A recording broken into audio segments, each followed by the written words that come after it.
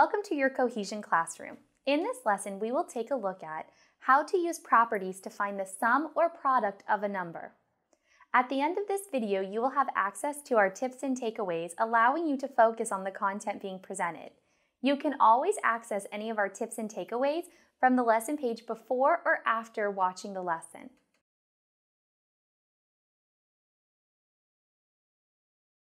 In this lesson, we will use the properties of addition and multiplication to solve the problems more easily. When we rely on these properties, it gives us a set of rules that can better help us to solve problems mentally. The properties of addition we will look at are the commutative property, the associative property, and the identity property. The multiplication properties are the commutative property, the associative property, the identity property, and the distributive property.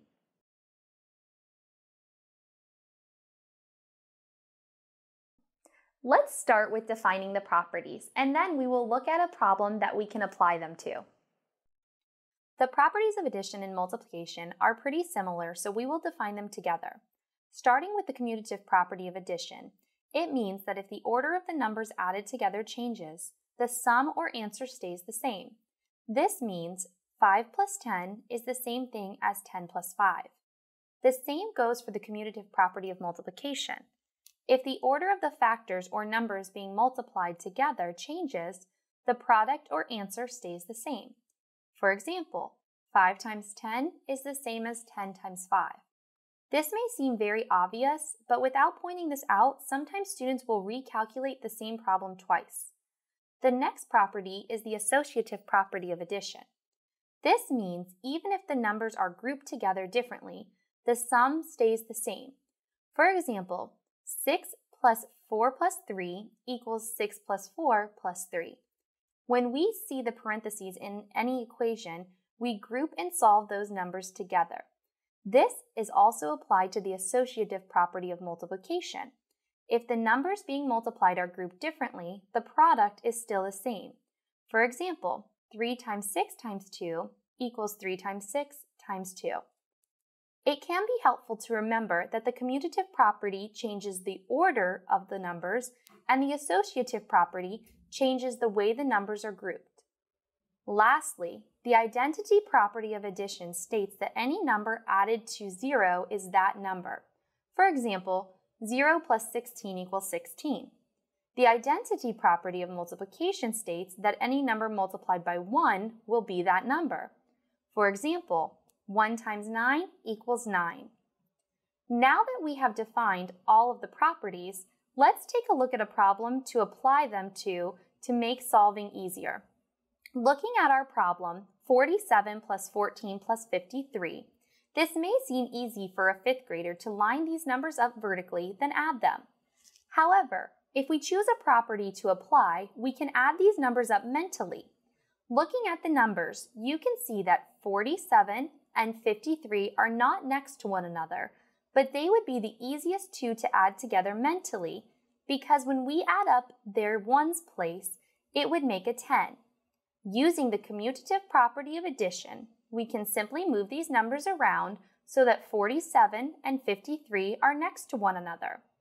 When we add 47 and 53 first, we get 100, and we can add on 14 easily for a sum of 114. This is the same answer students would get as lining up the numbers and adding them the traditional way. This shows that the commutative property helped to solve this problem easily and mentally. Lastly, we will look at the distributive property.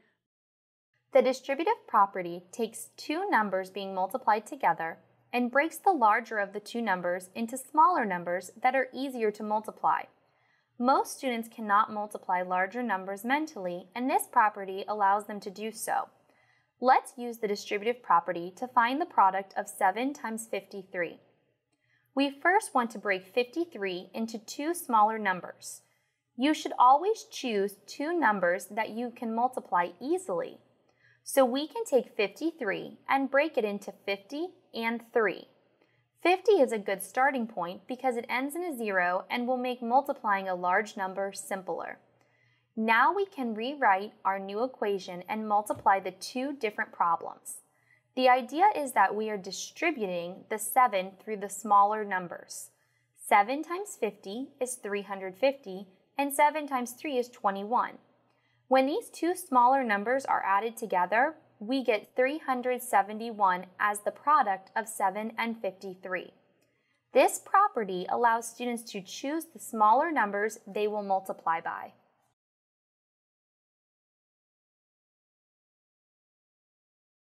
A common error that can occur when using the properties is that students do not use them and will solve the problem the longer or traditional way. Take the example we use the commutative property on. Some students will simply add up these numbers vertically. This method is not incorrect to get the answer, but does not show understanding of the properties. Remember, the properties make adding and multiplying easier to do mentally. To address students not using the properties to solve similar problems, have students circle the last digit in all of the numbers added together to search for two numbers that may be easiest to combine. Always looking to make a 10 is ideal for adding mentally. Another common error related to this skill is when students are unsure how to carry out the distributive property. Remember, with the distributive property, students must choose two smaller numbers to split a larger number into, making multiplying mentally easier. Oftentimes, students will split the number and the smaller numbers are not easy to multiply. Looking back at our example, we split 53 into 50 and 3.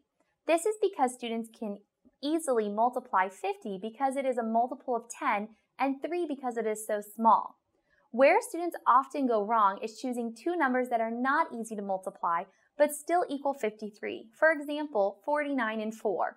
To address this issue, always encourage students to choose a multiple of 10 when possible.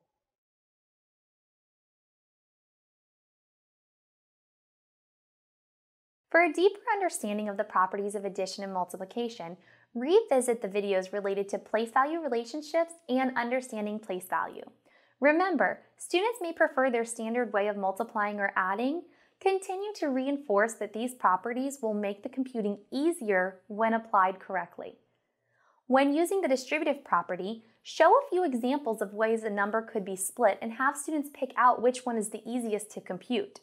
Remember, continue to strengthen the basic facts for accuracy and speed. This can be done as time drills or just calling out problems while in the car or at home.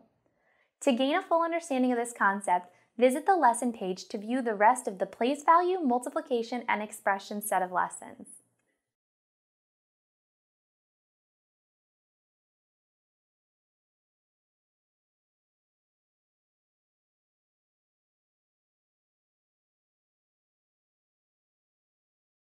Uniting students and families in learning, we are Cohesion Education.